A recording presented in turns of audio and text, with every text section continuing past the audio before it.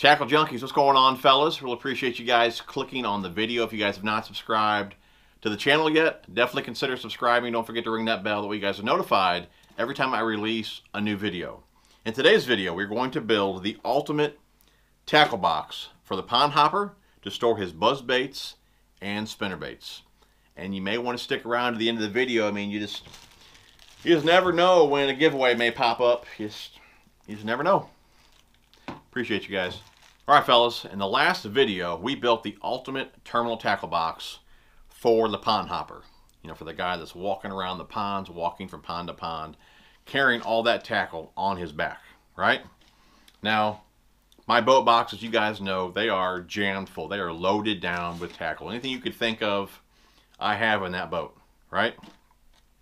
The whole point of this series, for me, was to be organized, pack light, but pack exactly what I needed when I'm not on my boat. And you guys know when I'm not on my boat, I mainly fish in the same 3 farm ponds that I always fish. They're family owned, all on the same property, or I'm fishing with Phantom Fishing or wada fishing from time to time as well. So again, I'm not really off my boat that much, but when I am, I still want to have everything that I need with me. And again, with fishing those ponds for so long, I know exactly really what works there and really how I like to catch them. And that's really what this box, you know, revolves around. I don't have a ton of stuff in it, but I have exactly what I need to catch bass over there at those ponds. And of course, when I'm with Phantom or wadded, we're usually just throwing square bills all day. So that's pretty simple there.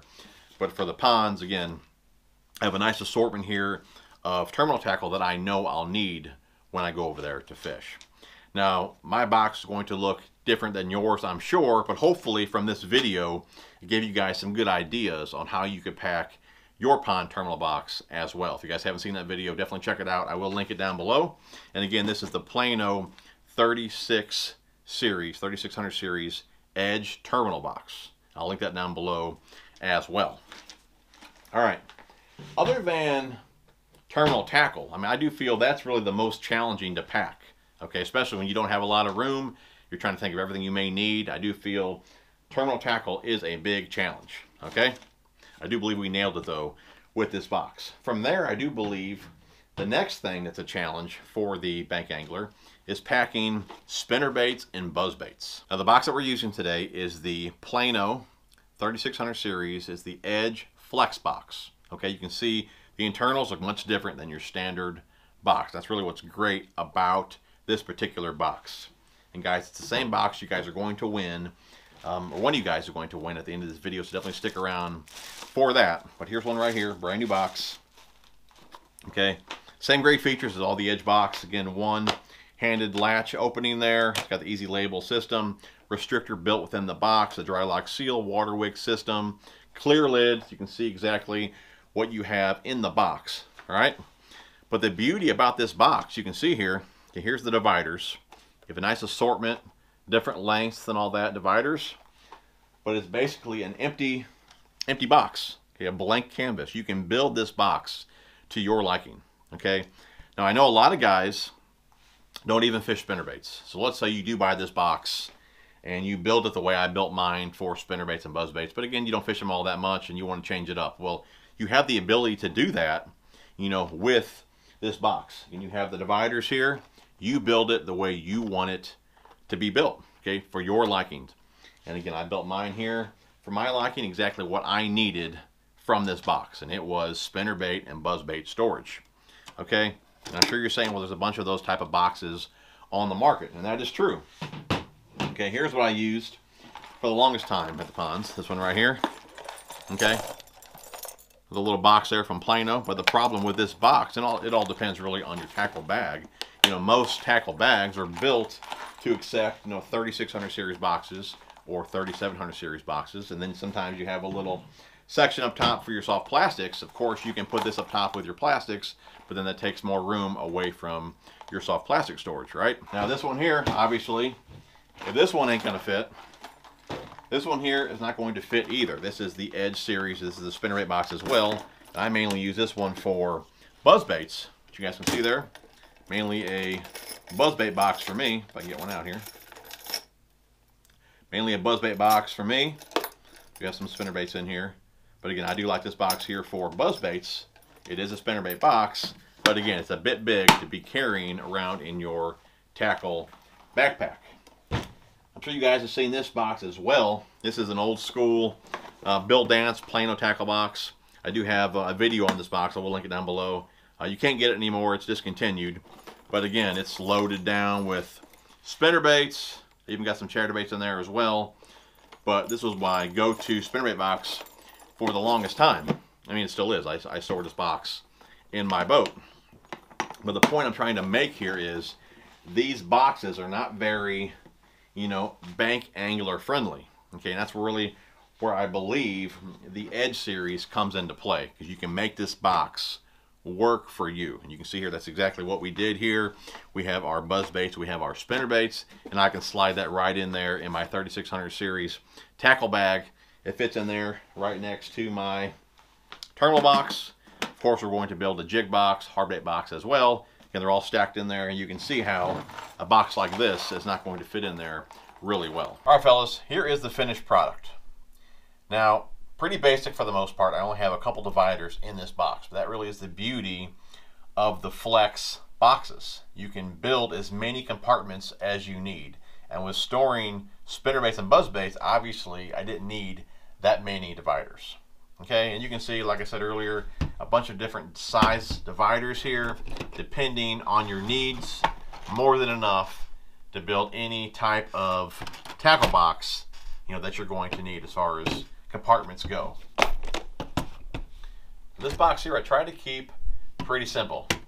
Now this box I store in my boat. It is loaded with buzzbaits, a bunch of different buzzbaits in that box, a bunch of different brands, but for the most part the colors are pretty basic.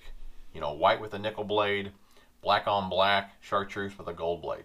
Those three colors will get bit day in, day out. Now in this box here we have a couple spare skirts in here, white and black. Our first two buzzbaits. All right, these are the Wheeler Accent buzzbaits, black on black. That's a tough one to beat there. And then we do have a white with a nickel blade. When they're on shad, it is tough to beat a white with a nickel or a chrome blade. And I do love to toss a plastic on the back of my buzzbaits. I will link some videos down below on why I like to do that and some modifications that you can make to your buzzbaits. Definitely check those out. But again, black on black, white with a nickel. Two great combos right there. My third favorite would be the chartreuse in gold when I need to be a bit louder with my color in that dirtier water. Okay, you know, I love throwing a gold blade on my spinnerbait as well. I just feel in that muddier water, that hue that the gold throws off, they can just see it a bit better versus the chrome.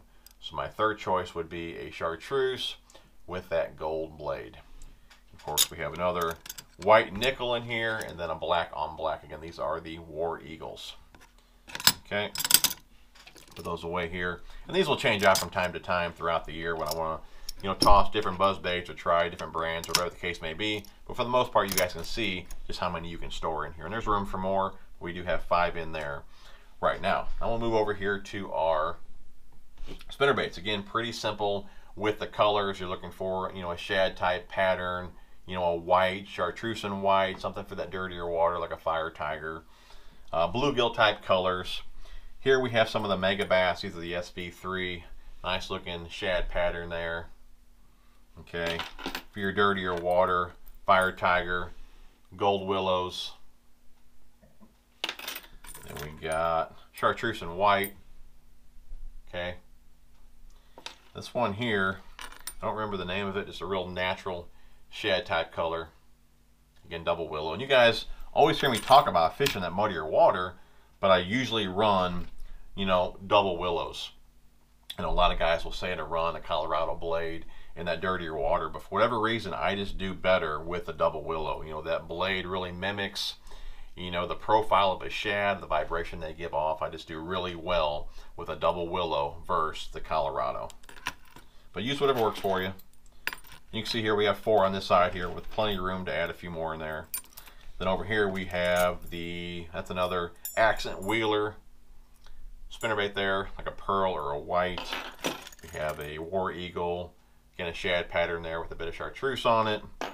We have the Booyah Vibraflex, one of my favorites right there. Gold, double gold willow leaves. Another booyah there, gold, double gold willow. And then here's a Picasso and a citrus, again double willow as well.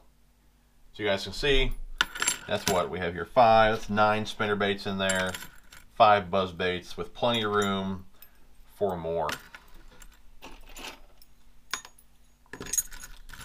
Okay, there you go. Close her up. That there is the ultimate pond hoppers tackle box to store your buzzbaits and your spinnerbaits. Well, fellas, I feel we're 2 for 2. We built the ultimate terminal tackle box. And guys, don't forget, you guys can get 20% off over there at Mustad by using code TJ81. Again, that'll be linked down below. TJ81 get you guys 20% off over there at Mustad.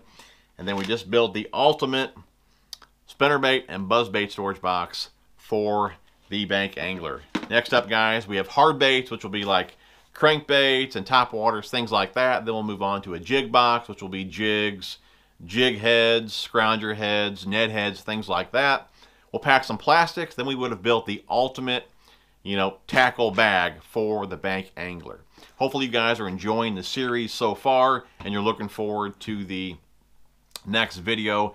If you guys are still here with me, I truly appreciate you guys watching the entire video. Don't be one of those guys, just fast forward to the end of the video to enter the giveaway. Please watch the entire video. It's greatly appreciated. And for those of you that are still with me, still watching right now, you guys will be entered for the Plano Edge Flex Box, 3600 series Plano Edge Flex Box. And guys, we'll keep it pretty simple with the rules. Of course, be a subscriber. Be a subscriber. Make sure you guys ring that bell, that way you're notified every time I release a new video. Smash the thumbs up.